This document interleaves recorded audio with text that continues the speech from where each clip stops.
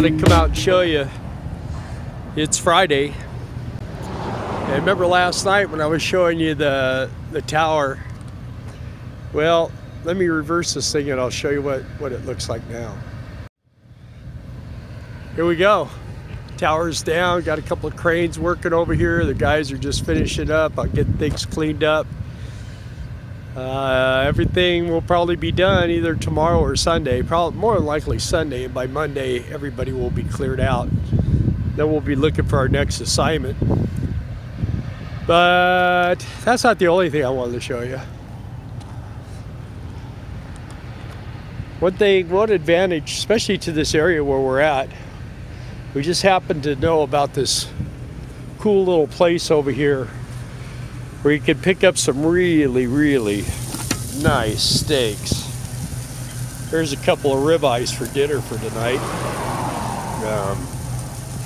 Man, it sure smells good. We're gonna have a good meal. Anyway, I thought I'd drop that on you. It's one of the things about working out here is you spend a lot of time eating. Not much more to do.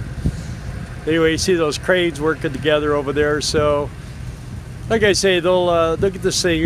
It'll be some tomorrow afternoon before they're even close to being completely torn down, and then they'll be hauling everything out tomorrow and tomorrow night. And then by Sunday they'll probably be done with the cranes and we'll have to tear those down. And I'm figuring Monday or Tuesday this part of the operation will be complete. So I don't know if we'll still be here or not.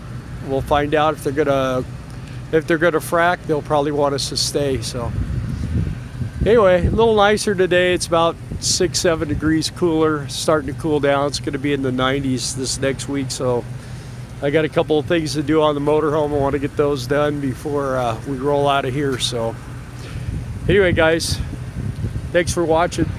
Please subscribe. Please hit the like if you like us. And hit the bell if you want to be notified when things are happening. Thanks for watching.